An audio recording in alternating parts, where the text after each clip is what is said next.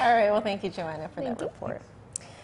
A three-judge panel of the U.S. Court of Appeals for the D.C. Circuit issued a decision regarding the fundamental right of birthright citizenship in the U.S. territories, and the content could be troubling for Guam. PNC's Tim McHenry with this report.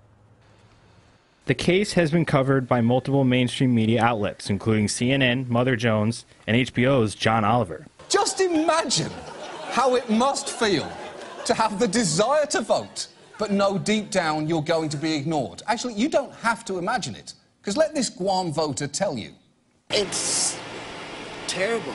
I mean, I believe it's not fair, you know.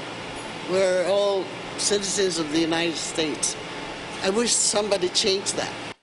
OK, that sounds sad, but at least on election day, that woman gets to wear the incredibly special "I voted and wish it had actually counted" sticker.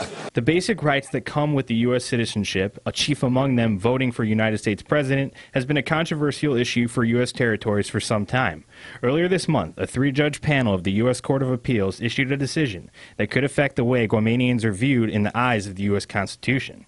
According to a press release issued by Neil Ware, an attorney, the ruling, which was issued in the court case Tua v. United States, says that people born in the U.S. territory of American Samoa have no claim to U.S. birthright citizenship under the Citizenship Clause of the 14th Amendment. Although the case was specific to an American Samoan, Guamanians should be concerned about the insular case rulings, a series of decisions that span multiple court cases, which essentially say that although people born in U.S. territories can be U.S. citizens, they might lack the full rights of people born on the mainland.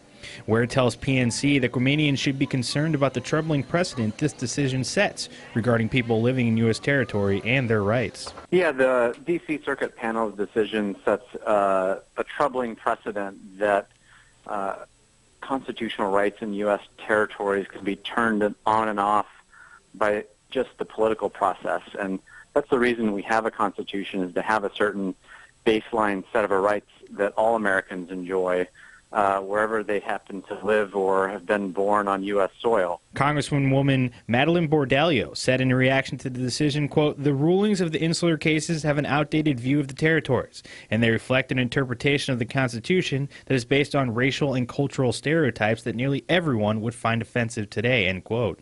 The two plaintiffs will request that the full D.C. Circuit now rehear their case in front of a full panel of judges as opposed to just three. For PNC News, I'm Tim McHenry.